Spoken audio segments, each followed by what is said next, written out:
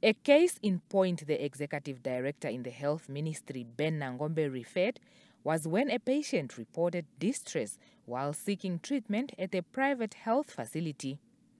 Nangombe, who was speaking at the inaugural Quality Management Conference, stated that the incident is not first. He emphasized the importance of enhancing quality service.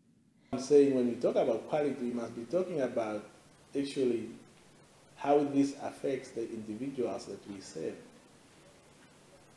So it should not be lofty statements.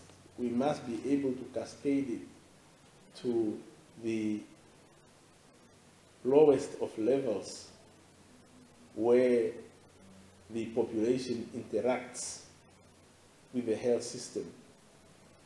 We must reflect on the current state of the health system. Although the ministry made strides in strengthening healthcare services and prioritizing patient safety by developing quality management, emphasis has been placed on effective implementation. The ministry has, for a number of years, implemented quality improvement collaboratives together with our development cooperation partners, particularly those focused on addressing specific gaps in HIV care and maternal and newborn health. That shows our commitment to translating policy into tangible, high-quality healthcare practices. When care improves at all levels, it contributes to increasing efficiency and cost-effectiveness in society, driving evidence-based practice and further ensures patient safety. Once these are in place, our clients, the community, and the stakeholders are likely to trust the healthcare system. Ensuring that health services are high quality is neither simple nor easy.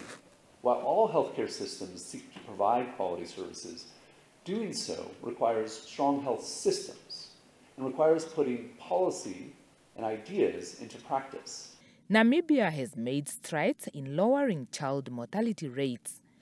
The 2024 UN report indicates that deaths among children under 5 dropped from 40 per 1,000 live births in 2020 to 38 in 2023. Newborn deaths decreased from 20 per 1,000 to 19 in the same period. However, Namibia is to miss the Sustainable Development Goal for health by 2030 and projects to meet that only in 2038.